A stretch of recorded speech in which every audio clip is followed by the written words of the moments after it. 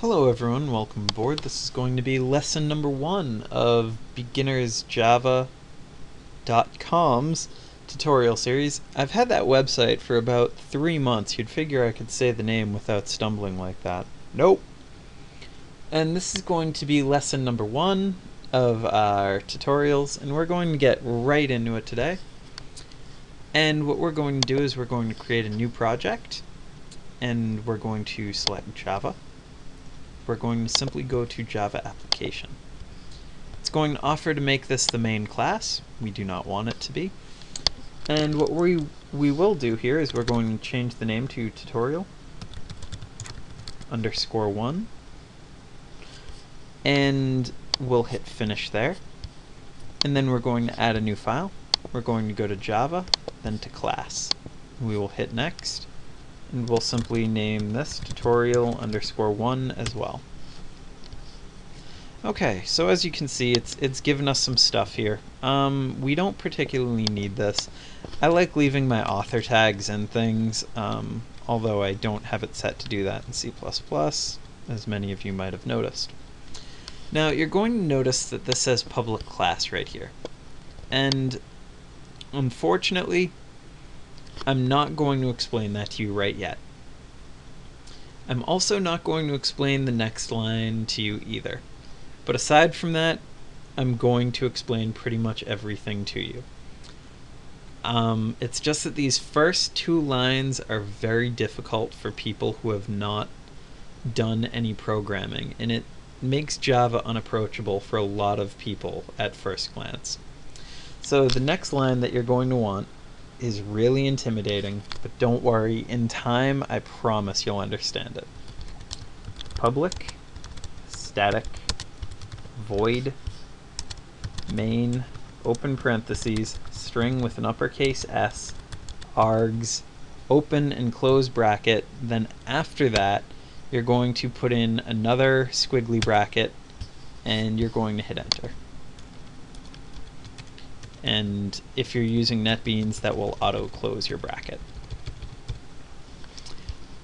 In C++, this is equivalent to int main. So with that said, these 2 lines are pretty ugly, but they do have meaning. For now, all you need to know is that public class, the name that's right here, needs to be the name of the file. So you see tutorial1.java, this public class needs to have that minus the .java. So if you name this something other than tutorial1, you'll need to change that to whatever the file name is. Okay, so going forward, in C++, what I have done is I've given a brief introduction to how to use variables and how to take in user input. Now, taking in user input in Java is actually a lot more difficult than it is in C++. So we're actually going to hold off on doing that. Well, we might squeeze it in this lesson. I'll certainly try, but again, if I show you that's something else, I'm not going to be able to explain to you right away. So, okay, first things first. This is a proper language tutorial, so the first thing we need to do is output hello world.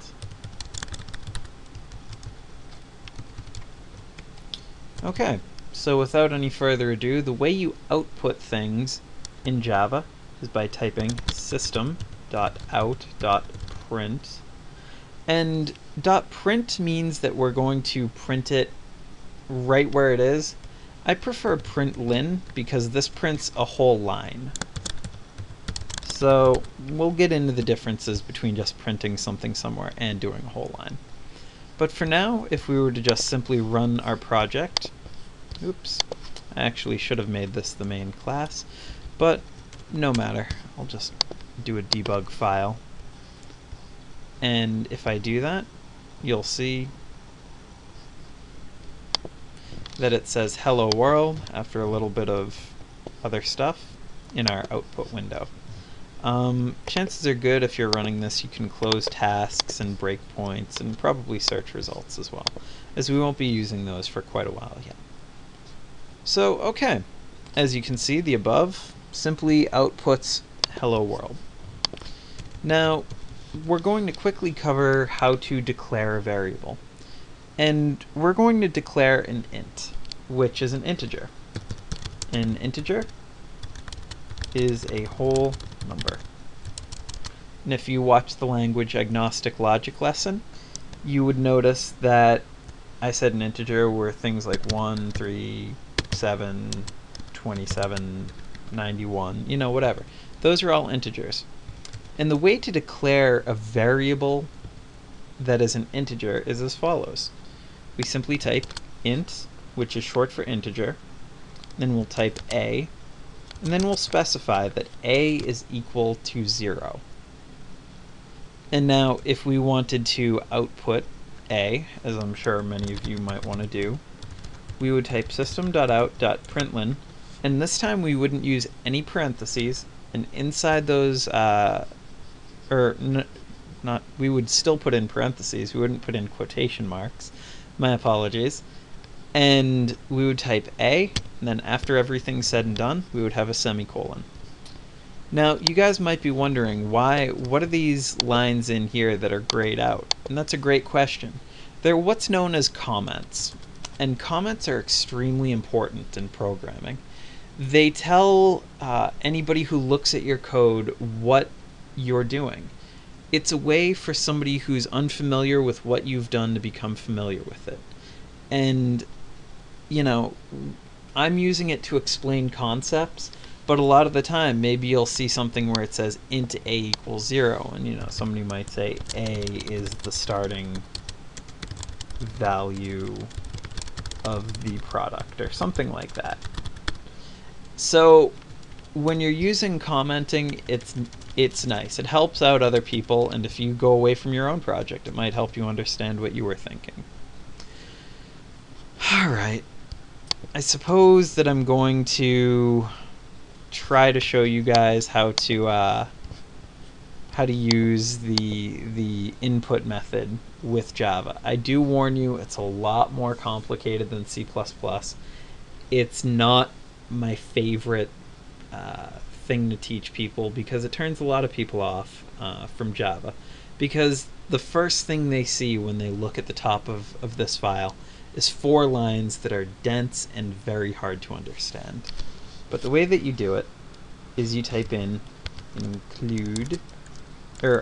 import, and we type in java.util.scanner. And scanner has a capital S. So now comes the fun part. Type in scanner input equals new scanner open parentheses system.in. So now this right here is what actually allows us to take in a user variable. And like I said, it's really ugly. I'm not going to explain exactly why we do it that way. What I will explain though is in probably about 10 to 15 lessons, I'll go deeply into what that means, and you'll understand it much better than if I try to do it now. If I try to do it now, it will really just be a big waste of time. But for now, what I will do is I will declare another variable.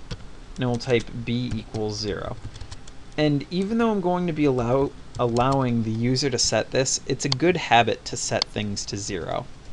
We'll be talking about why that is in the next language agnostic logic lesson. So for now, to take in a value for b, we're first going to tell the user that we want something from them. So we do a system.out.println and we say enter a value for integer b. And then we're going to type b equals input.next int. And so after we do that, we're simply going to output b. System.out.println b. Or we can do it like this. We can then put a quotation mark and say b is equal to, and then when we do a string, which is what this is technically considered, and then we want to add a variable onto the end of it, we need to use a plus sign. And in this case we're using plus b because that's the name of our variable. So when we give this a run, we're going to hit OK here.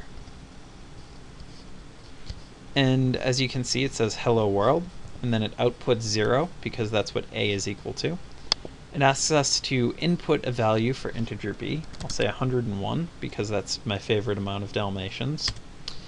And as you can see, it then prints out b is equal to 101.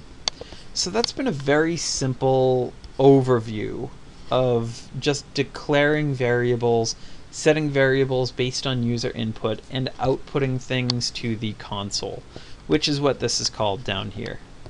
This is known as the console. So for now, I'm going to leave this be. We will be getting into a lot more in the next few lessons. And please do not let these 4 lines scare or otherwise intimidate you. For now, I know it sounds silly, but just trust me, we will get into them later. But for now, just copy, look along, and try to absorb what you can. My name's Damien, and I hope that you've enjoyed this lesson. Please come back to BeginnersJava.com, and we will do our absolute best to get you knowing and understanding Java as quickly as possible. Have a good evening.